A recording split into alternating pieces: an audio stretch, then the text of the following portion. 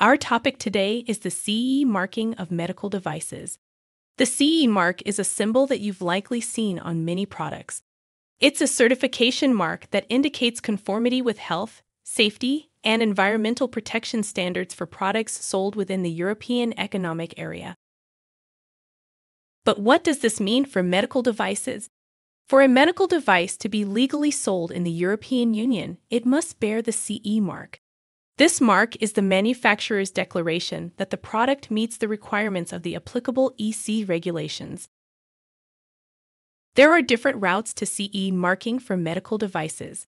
The route that a manufacturer takes depends on the classification of the device.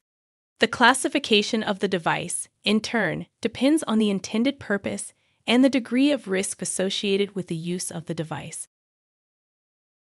Once a device has been classified, the manufacturer must then ensure that the device meets the relevant requirements. These requirements are outlined in the applicable directives and regulations.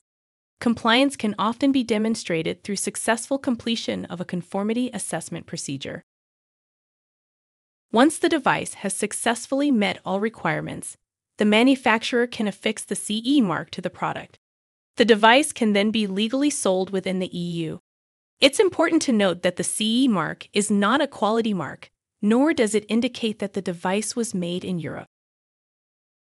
The CE mark is an important part of ensuring the safety and efficacy of medical devices. It provides assurance that the device has met stringent European standards, helping to protect users and patients. So next time you see that little CE mark, you'll know exactly what it stands for.